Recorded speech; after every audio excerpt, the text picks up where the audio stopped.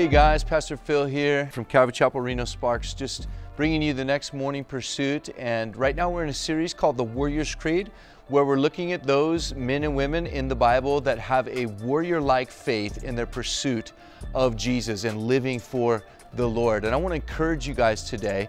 This is based on 2 Timothy chapter 2, verse 3, which reads, "You therefore must endure hardship as a good soldier of Jesus Christ." Guys, you know this by now. Following Jesus is not always easy. We face hardships. We face tough things as we follow the Lord. Maybe one of those tough things that you faced in your life is pressure to conform, a pressure to be like someone else, or to do what someone else is doing, or go along with worldly things.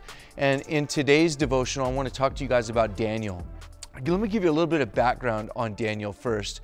You see, Daniel was part of the group of captives, the Jewish captives that were carried off by Nebuchadnezzar, the king of Babylon, when Jerusalem was captured. And he was brought there to Babylon, where he was put into a school to be prepared and transformed basically into someone that could serve in the Babylonian kingdom.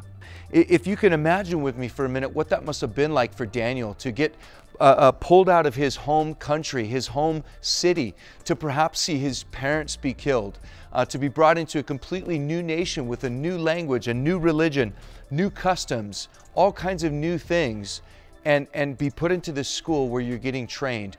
Man, the pressure must have been so immense on Daniel to conform, to be like his friends, to be like others, to be like the world around him. But we read that Daniel didn't think that way. In Daniel chapter 1 and verse 8, we read, "But Daniel purposed in his heart that he would not defile himself with a portion of the king's delicacies." I love that.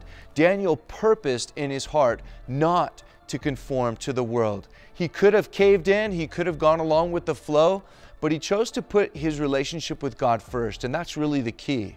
He purposed in his heart that God was going to be first in his life.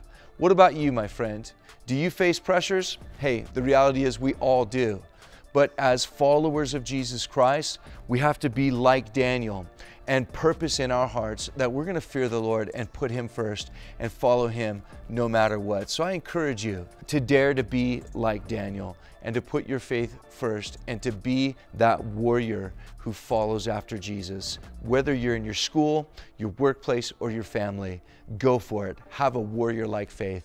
And that's our Warrior's Creed for today.